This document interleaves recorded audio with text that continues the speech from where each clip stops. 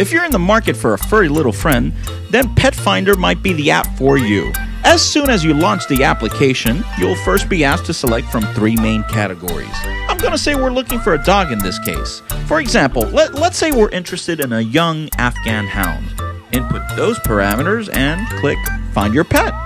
PetFinder filters the results and offers up the following. Let's take a look at Teddy. Looks promising. The details section allows you to read more information on Teddy.